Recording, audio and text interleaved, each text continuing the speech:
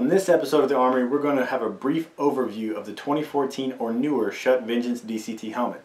Now, some things you may be wondering right off the bat are, what does DCT mean? DCT stands for Dual Compression TPU. Now you may wonder what TPU stands for. TPU stands for thermoplastic urethane.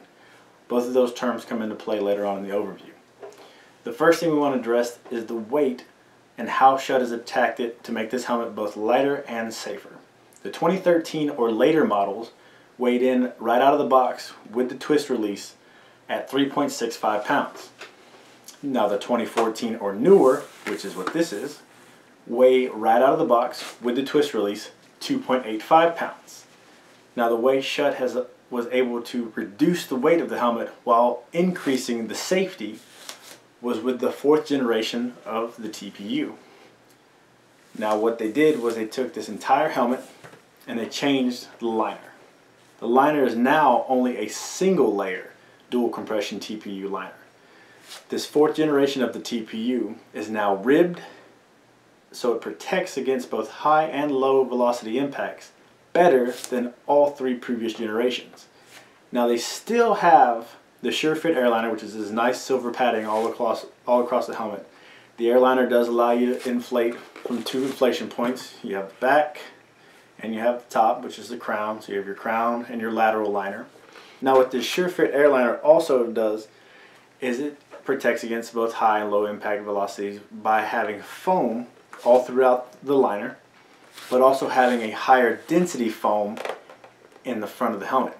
This helps you protect the head against more high velocity impacts straight to the dome. Now it does still have that nice high powered energy wedge, that nice mohawk that everybody's come to like from the Vengeance series. Still has the energy wedge or the energy shelf in the back, which is really aggressive. This is one of your off-standish helmets. Even the jaw pads have the TPU in them, which do protect a lot of the mandible. This is a large jaw pad, but it works well with the helmet. And again, we say the helmet works well with itself because the twist release comes into play when adding a face mask, and you also see that the face masks have the eyebrows. If you don't know much about the Vengeance helmets, the eyebrows play into the shell design as well when it comes to deflecting velocity, deflecting impacts, and transferring energy through the shell as opposed to into your head. But again, back to the helmet. Schutt's done a very good job of upgrading this helmet over the years. I'm sure they'll continue to do it. They also have their BTD1 and BTD2. But don't shy away from the Vengeance DCT. It's still a great helmet. We'll have a nice review coming up for you here pretty soon.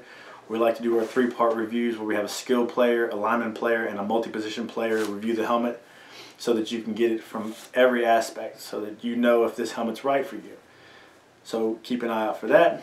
Again, if you like the videos, give us a thumbs up, share. If you have any questions or maybe even any comments on some products that you would like us to check out, we do have plenty of products that we're still going to hit on. We have face masks and other helmets. If there's anything that you would like us to get to sooner, by all means, leave a comment in the section below and we'll try to get to it as soon as possible. Thanks for watching.